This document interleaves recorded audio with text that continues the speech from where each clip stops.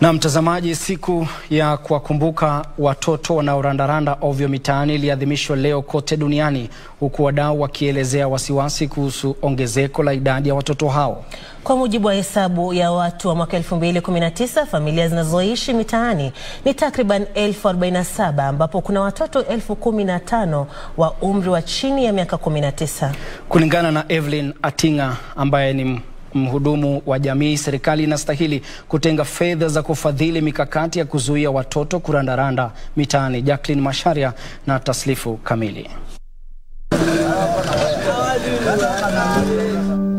Ni saa 11:30 alfajiri tunapofika katika eneo la Riverside jijini Nairobi. One day I wanna make it a better place for everyone on my side always. Jina lake ni Pablo. Akipiga darubini nyuma mitaa ya jiji hili imekuwa makazi yake kwa muda mrefu. Mimi kujipata kwa hii system ya street life, ni mpango tu ya Mungu. Mimi sikuwa nimepanga niko hapa, lakini nijipata nikajua kuna something Mungu anatry ku bring out of this street life. Pablo ni miongoni mwa zaidi ya watu 1046 ambao kulingana na shughuli ya kuhesabu watu ya mwaka 2019 huishi mitaani katika kaunti zote 47.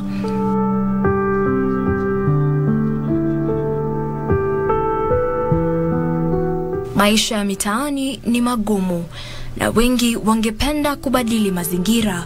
Mvua ikinyesha kwa inakuwa tafu, unapata zone ya kupark ndio ulale na kuwa ngumu, unapata area yote ni maji, unaona.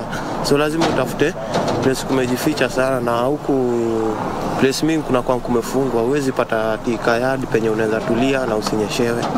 Kama vile tunaweza patana na wewe nikwambie auntie mbaye chakula na wewe uniambie toka hapa kitoto hii naenda kwenu.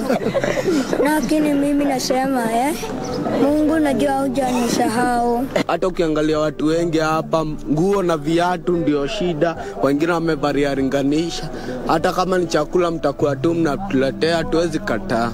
Licha ya changamoto wanazopitia vijana hawa, bado wanazidi kujikakamua wakiwa na tumaini kwamba ipo siku kilio chao kitasikika. Kinaya ni kwamba licha ya wengi wao kutaka kubadili mazingira, baadhi yao huwa na msukumo wa kutaka kurejea mitaani baada ya kupewa makazi. For you to see that child in the street, something ought to have happened within the family.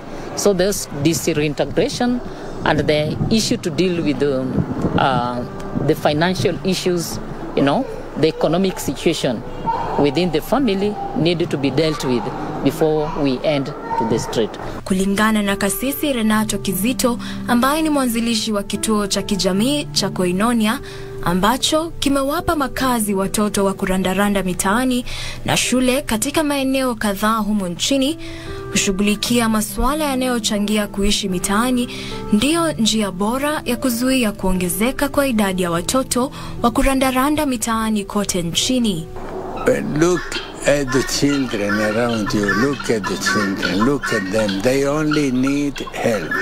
Sometimes a little help. Because if we help them before they fall into that big hole that is the use of drugs and so on. Jackline Macharia nikiripotia Darubini.